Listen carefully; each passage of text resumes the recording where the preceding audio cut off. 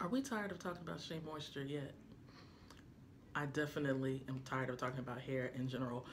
If you were following me when South by Southwest was going on, you guys know that I was having like near daily breakdowns about the natural hair conversations and hair innovation and all of that. But as tired as I am of these topics, they unfortunately have to keep coming up because there are people who are out there who are just doing horribly in their marketing communication to multicultural people, to black people, black women in particular, and those of us with multi-textural hair. So, who am I and what qualifies me to speak on these things other than the fact that I have this, luscious mane of kinky, coily hair, ABC, 3B, whatever the hell the grading systems are. Shout out to Oyen Handmade for my honey hemp conditioner and hairdo that brought you this style today. But I am a cultural strategist. My name is Denitria Lewis, first of all, if you don't know me. And I'm a cultural strategist, so I disrupt hidden bias to help brands achieve cultural mindfulness. And what that really means is that I help marketers of all races, creeds, colors, and backgrounds assess what their cultural blind spots are. And basically, I help brands to not inadvertently be racist. So, since we're going to talk about Shea Moisture, we're going to talk about total market, and I'm definitely not going to keep you guys too long. Just want to get some of my thoughts out here, and I wrote some notes and things I want to share with you guys. I want to get the internet myths out the way first because it's a lot of loud and wrong out here on these inner streets. So, number one, as some of you know, and if those of you who don't, Shea Moisture released an ad called Hair Hate, well, under the campaign of Hair Hate, and it featured one woman who appeared to be either mixed black or Latina woman with flowing curly hair, and then there were three other white women, one with a redhead, and then the other were blonde, straight, or a wavy textured hair. This set the internet ablaze. I'm not going to go too deeply in that. Links will be in the text of the video.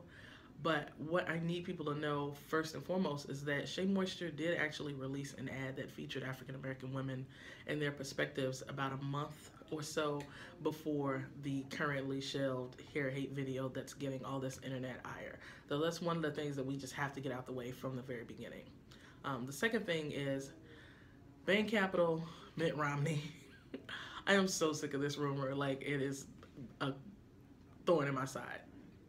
Mitt Romney stepped away from Bain Capital as a principal figurehead years and years ago. Like, former Governor Deval Patrick, who's a black man, he was instrumental in bringing Sundial to Bain. So we'll talk more on that later, that particular VC investment. One of the third things I want to get out the way is that, yes, Shea Moisture does have a number of white women in various marketing positions.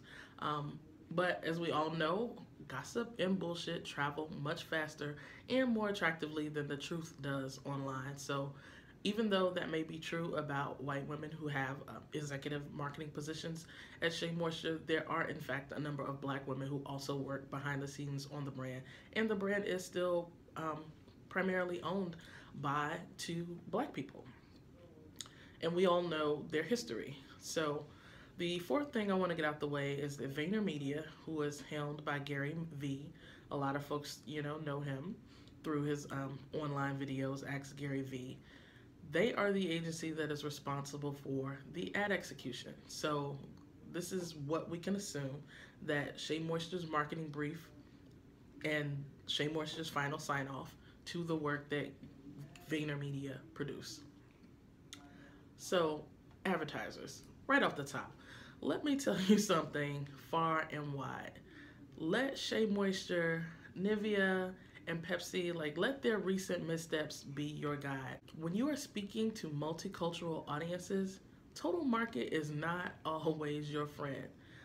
Shea Moisture has a history of social media missteps, and that predates any perceived whitewashing via their venture capital investments, They have always considered their products to be for everyone. And if you are a loyal fan of the brand, if you're a fan of Nubian heritage, they've always considered their products to be first addressing a specific pain point, a specific brand efficacy, and then that leads into why you would select a specific product of theirs to use. So even Nubian Heritage, which was one of the first fair trade brands to even make it into Whole Foods, that's not where people of color were primarily buying Shea Moisture products.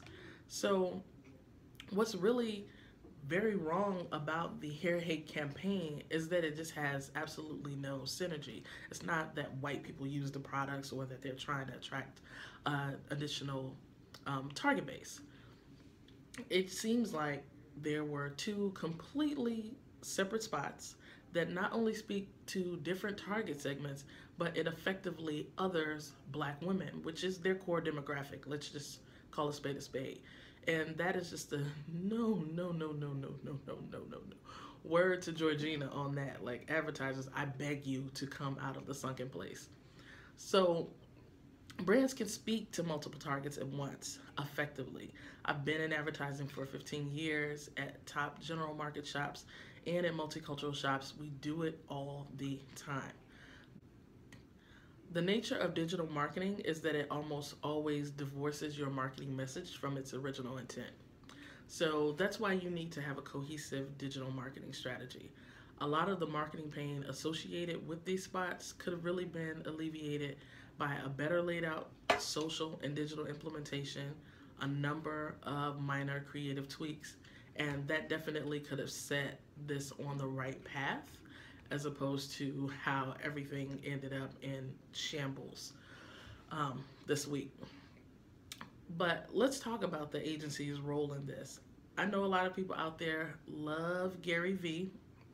I'm going to tell you right now, I'm not one of those people. You know, his entire shtick to me is just a role that he's playing. It reeks of privilege. And, you know, so when you have individuals who consistently and ardently and loudly ape black culture and black cool for views, but they don't really have any skin in the game, they don't have any affinity or even investment in the culture, your result is agencies that have poor multicultural representation and they have questionable diversity. So I found myself many times giving, you know, spots, you know, and giving folks that, oh no, baby, what is you doing face, because they tout really tired cliches about hustle as gospel. You know, so I can understand Shea Moisture wanting to cross the aisle, and I can also definitely respect the real hustle that it took to go from the streets of Harlem and street vendors and streetcar community sales only to becoming, again, a brand that is represented in Whole Foods and as well as big box and drugstore retailers. You can't effectively do that with spots that look like maybe it's an ad for white people disguised as an ad for black people, pretending to be an ad for progressive thinking people. Like, what is that? It feels wildly opportunistic, and above all, it's alienating to your core. So if your agency can't guide you on that, then maybe you picked the wrong agency, you know, and you definitely have your own cultural blind spots to tend to as well. So those are some of the main things that I want to get across about this entire debacle. Advertisers have to be much more selective and much more nuanced when they're picking agencies and consultants and freelancers and even their internal staff to work on their brands. If you are speaking to target segments that you are either not familiar with or you haven't done your proper research, you can't just, you know, fly out there all willy-nilly. You need to have the proper insight. You have to approach certain consumer segments with a certain level of nuance, and you can't speak to them like everybody else. I mean, we're still having this conversation when Tom Burrell said years ago that black people are not dark-skinned white people. And that was 40, 50 years ago. Like, why is this still a conversation in advertising? Why are we still having these same issues pop up? You know, it gets to the point where you think that honestly, advertisers don't care. And that's another day, another blog post, video post, or whatever you want to call it. I wish Shea Moisture the best. I don't think that they're going to, they're not going to go away from this. They still have good products. They haven't changed over time. Um, I just think that they're going to have to be much, much smarter about how they place their advertising in the future. And some of the agencies that are working on the business are going to have to be much smarter about the type of work that they're putting out as well, because um, the brands aren't going to be the only ones that get dragged through the mud on Black Twitter or anywhere else online. So I hope you've enjoyed this video. You can find me online pretty much on all of the social platforms at dnairi. I don't know if these will become a regular thing. Videos um, not really my thing, but if I have something to say, I'll definitely jump on and share with you guys either here on my YouTube page, or I will share on my Medium profile, which is also at dnairi. So hopefully I'll be talking to you guys more soon, and let me know what you think about this video in the comments. Let me know what you think about the situation if you are not burned out from talking about it, and I will talk to you guys soon.